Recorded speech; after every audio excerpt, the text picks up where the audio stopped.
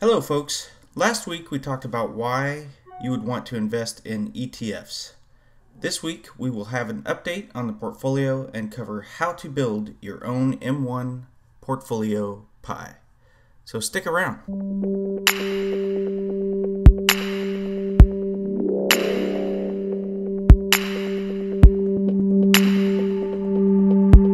So first off, a disclaimer. I am not a financial advisor, and if you have questions about your specific situation, you should consult with one. This is for entertainment purposes only. These are my portfolios, my doings. And like I said, if you have any questions, please ask a certified financial advisor.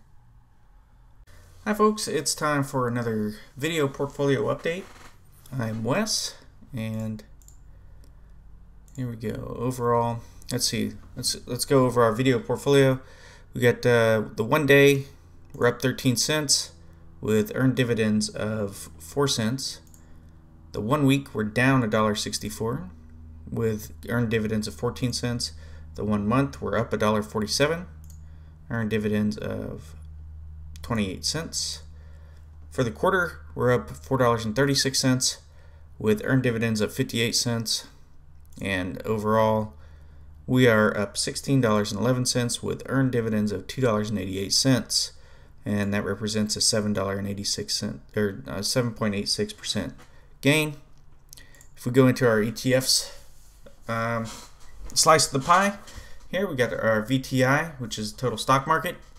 We got our VNQ, which is the REITs or real estate investment trusts, and we have our BNDW, which is the Vanguard Total World Bond ETF.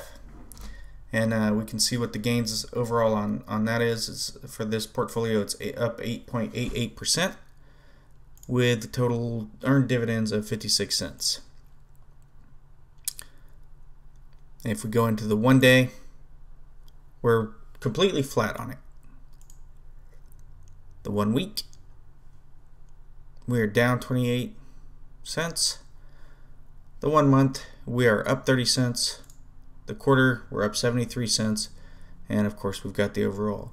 One other thing you can do here in M1 Finance is take a look at your activities.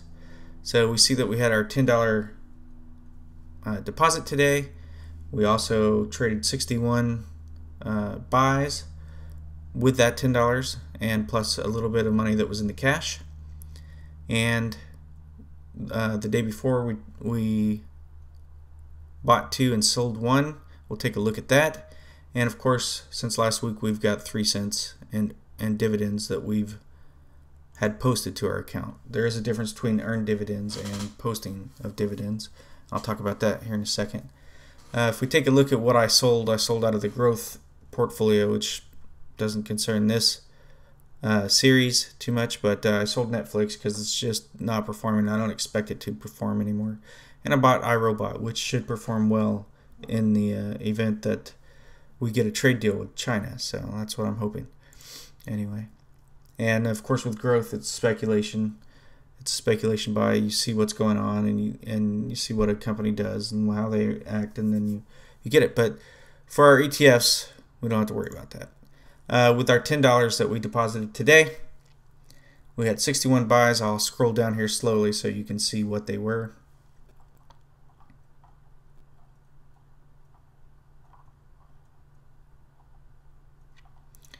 There we go. And if we take a look at what the ETF buys were for today for our portfolio, our ETF portfolio, BNDW, VNQ, and VTI are right there. As you can see, the total stock market got a boost of $1.74 added to it today.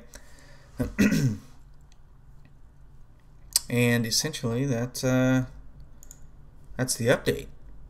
If you have questions about the update, or if you want to see something else done here, I'm going to do different series on growth and at least individual dividend picks.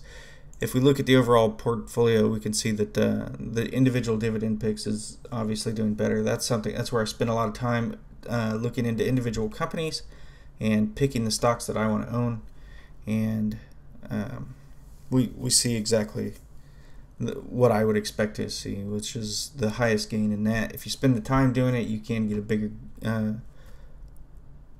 you know, just a better overall return. But if for those folks that don't want to spend the time doing that, ETFs are still the best way to go. And I did tell you that we would look at what I sold and bought. Okay, we did that. All right. And that's the update. Now for going in to show you how to how you're going to set up your own portfolio. So in M1Finance, when you sign up, and you can sign up in the link below, got a referral link in the description. And if you do that, if you use that referral link, you'll get $10. I'll get $10, and you'll see that $10 go right into this portfolio. And if you wanted to send me a message, write a message saying, hey, I signed up, and tell me where you want that $10 to go, that's fine too, as long as it's in ETFs or growth or individual dividend picks, and I'll make a video on that if that's what you wanted to do. But as far as M1Finance is concerned, if you want to make your own pie, you're going to go up here to Research, My Pies, and you can create a new pie here. For ETFs, you can choose over here on the left hand side what area you would like to look in. So let's say you wanted to do consumer defensive. It's going to show you all of this.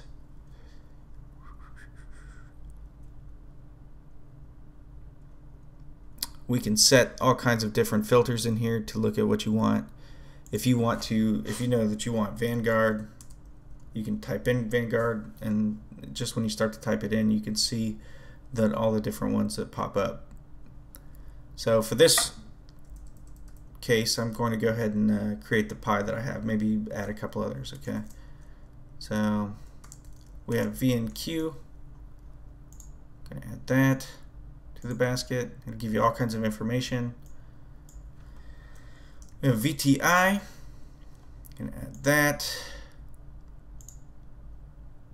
Gives you all kinds of information on that. You can look at the 5-year, whatever it is. And we have BNDW. Add that. Now that would create the portfolio that I have, and then you would allocate what percentage you want to it. But I'm going to go one step further and do something that's not in the portfolio already. And if you were a little more conservative, you might want to have a gold ETF, for example. So we'll put GLD in there. It's got a pretty high expense ratio and doesn't pay a dividend, but if stuff hits the fan, then it might be prudent to have a little bit of gold. So we'll add that, and as you can see, it splits them up evenly. We've got 4 pieces, it splits it up to 25% each. Should you want to change that, which I suspect that you probably would, and you would go in here. So changing it will depend on your personal comfort level. If you want to go really aggressive, you're going to have most of it in stocks. And for this particular portfolio that we're building, let's go 50% in that. Now, I would say 15 and 15 each in real estate and bonds.